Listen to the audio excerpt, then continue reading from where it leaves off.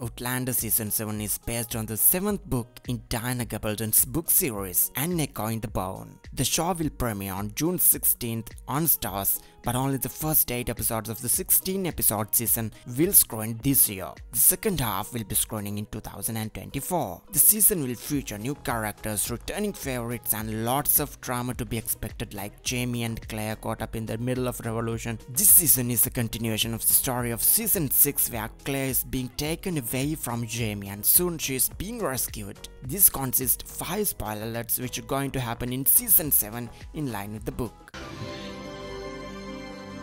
I love you. Number 1.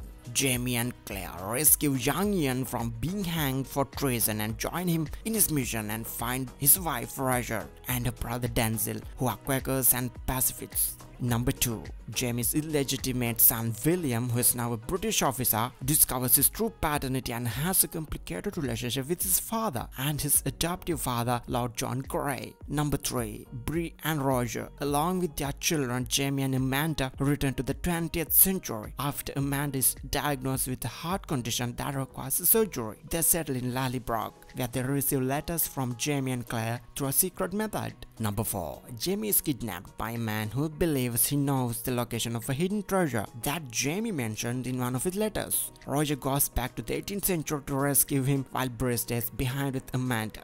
Number 5.